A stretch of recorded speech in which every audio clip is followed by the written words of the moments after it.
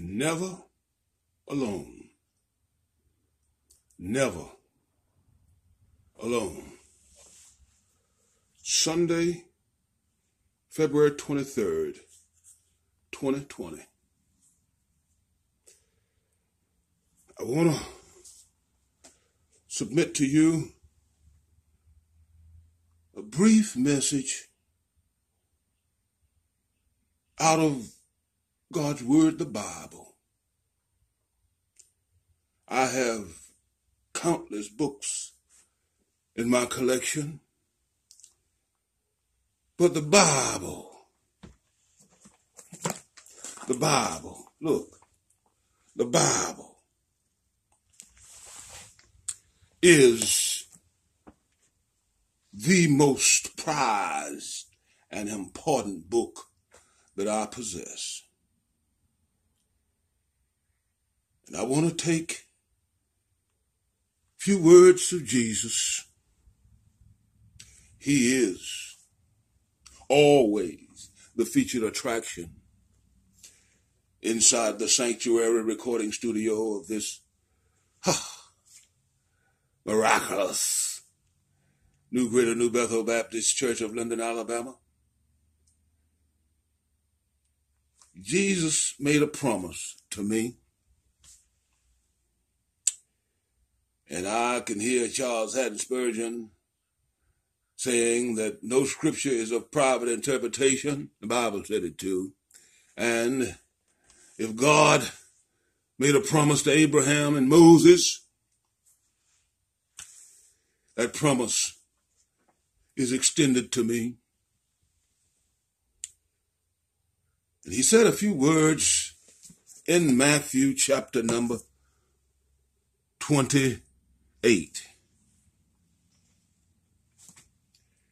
that I want to use as a point of departure and go ahead and deliver this message and take my seat. Jesus said, I am with you always.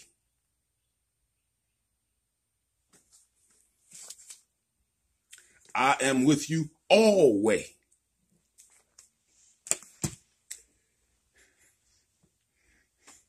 That meant,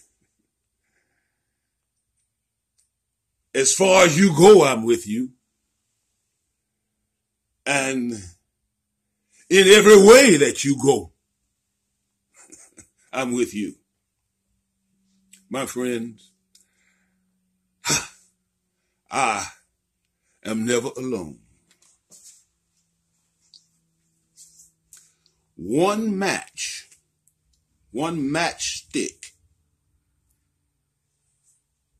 can light great fires. Just one.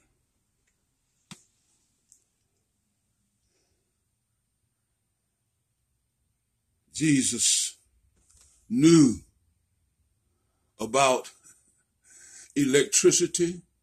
He knew about natural gas, all of the natural resources. He knew about chemistry. He knew about physics. I mean, how could he perform all of the miracles that he did without a knowledge, without an intimate knowledge of these matters? And yes, he knew about the internet.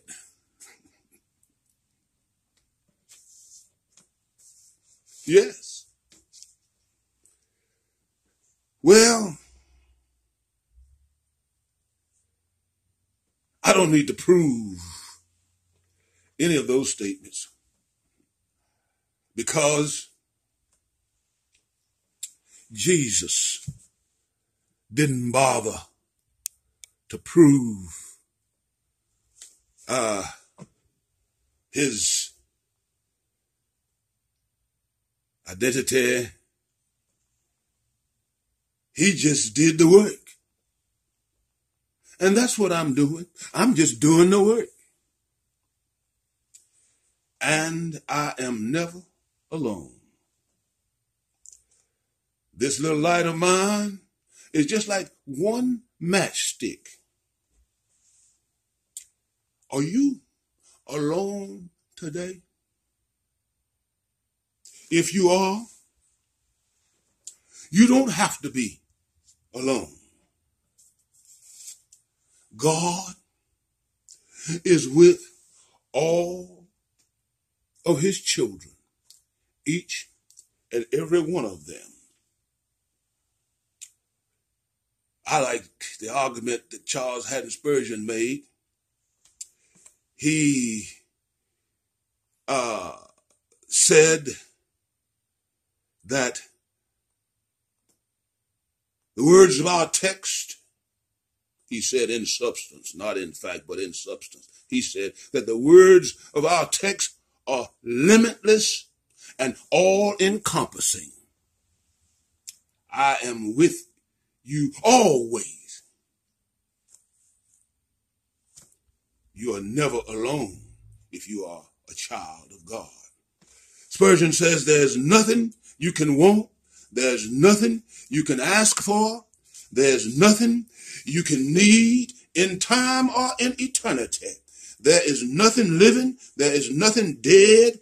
There's nothing dying. There's nothing in this world. There's nothing in the next world. There's nothing now. There's nothing in the resurrection morning. Nothing in heaven that is not contained in the words of our text. I will be with you always.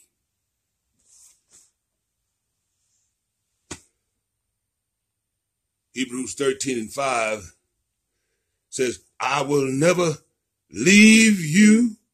I will never leave you nor forsake you. Let me give you a clue. Help you out a little bit.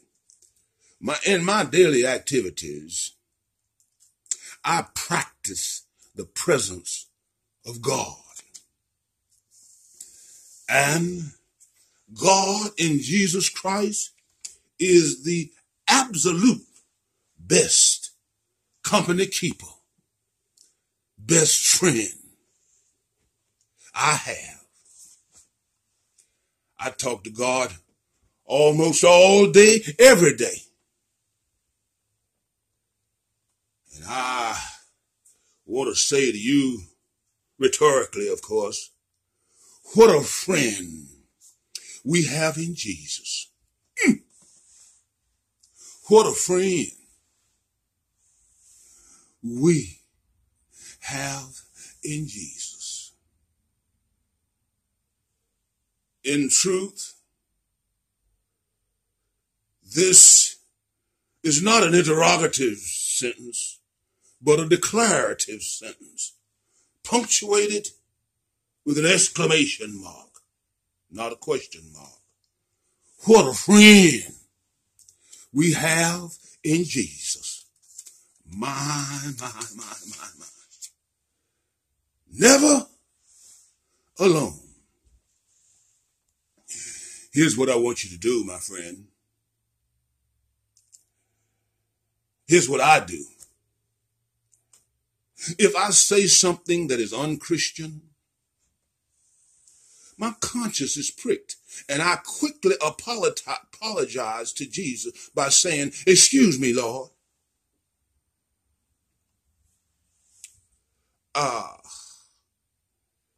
My Christian friend, you need to practice the presence of God.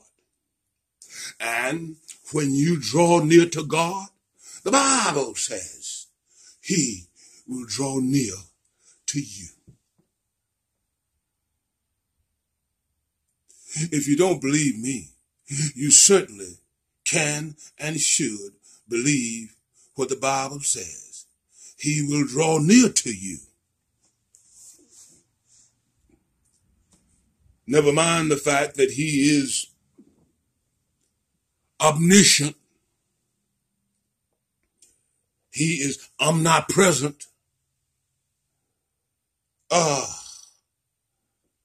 So He is there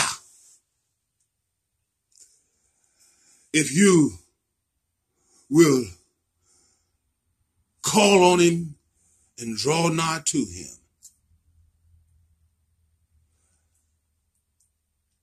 What you really need is to ask Jesus to be your best friend, and he will. That's what I want my nephew down in, not my nephew, but my nephews, nieces too. That's what I want y'all to do. Keep company with Christian friends.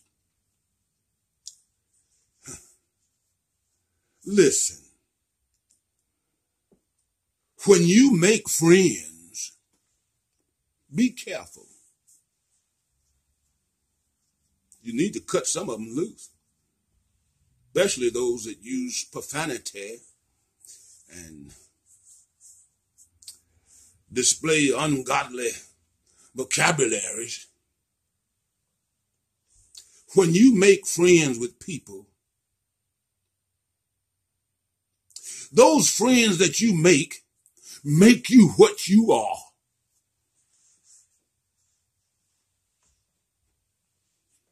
If you're friends with losers, you will lose.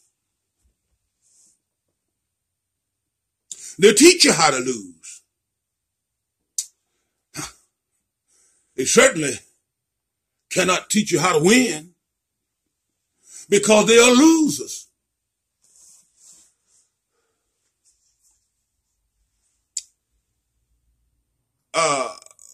When winners are your friends, they teach you how to win. You learn how to win. I'm going to get out of here, but I want to share something with you that I discovered while preparing this message. I found a little scribble of paper in one of my books. It had a short poem in it, or a short writing. And I don't know if it was in my handwriting, but I don't know if I wrote it or if I copied it from some source. I don't know where it come from, but I know I wrote it. A little poem, a little writing entitled, God Can. I want to submit this to the Lancaster clan and challenge all of the members of the Lancaster clan. Tell you first of all, Uncle Gray and Aunt Juanita, Uncle Gray and Aunt Neat alone had combined assets approximating $1 million. You didn't know that, but I want to serve that notice on you. And then I want to challenge you. And I want to tell you, listen to me good now. God has laws, and he has a financial plan for your life. And that financial plan, Lancaster clan, includes tithing.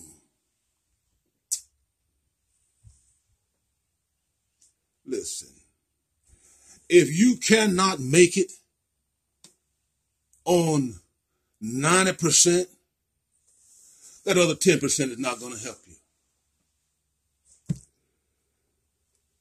A friend of mine tithed on $300,000, bought a new home, and invited me over to bless his new home. A lot of you all don't believe in tithing. I'm going to read the poem to you in just a minute or so. But what I want you to do is follow a winner.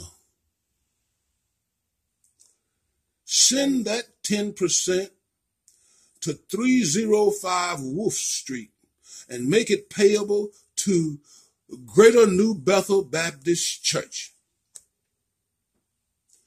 Unprecedented solicitation. I want you to be blessed. And this is how you get blessed. This is how you get God's financial plan to work in your life, for your life. 305 Wolf Street, Linden, Alabama, zip code 36748. Greater New Bethel Baptist Church. And watch God work.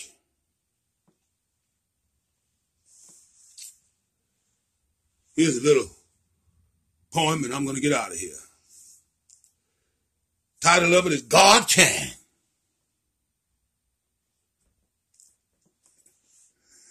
And the Bible says that he did all of these things that I'm going to list. I got 10 things listed down here under what God can do. God can make a man. He made me, and I think he did a pretty good job. God can make an iron axe, a metal axe, to float on the water. He suspends the laws of gravity anytime he gets ready. God can make a donkey talk. God can make money in a fish's mouth, in the mouth of a fish.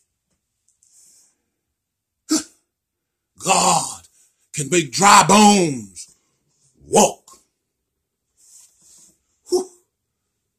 He can make the sun stand still and stop moving. God can make the dead get up, live, walk around. He can make the sun, moon, and stars. He can make a rainbow, beautiful rainbow. Finally,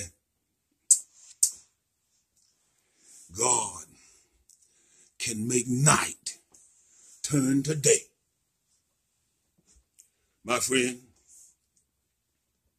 if I have attained any success in life, it is because and only because of who I keep company with. AC, I'm going to call your name. I don't want to call you. AC, let me tell you something. Cut them losers or loose. Get you a total and complete new set of friends.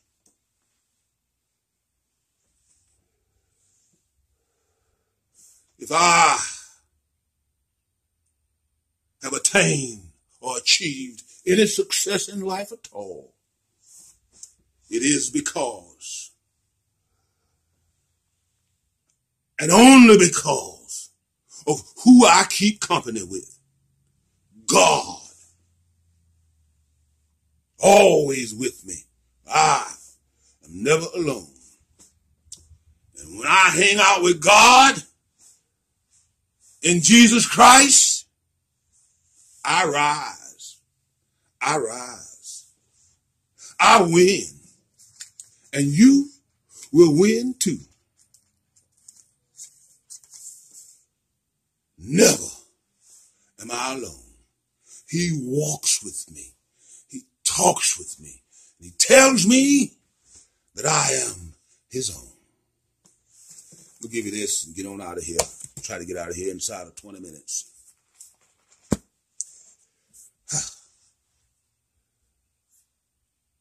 Hebrews 13:5 says, let your conversation be without covetousness.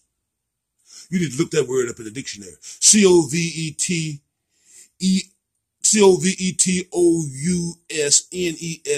Let your conversation be without covetousness. And be content with such things as ye have. For because he had said, I will never leave thee nor forsake thee. Never alone. Now unto him who's able to keep us from falling, he's able to present us faultless before the presence of his glory with exceeding great joy. The only wise God, to whom be glory, majesty, dominion, and power, both now, henceforth, and forevermore.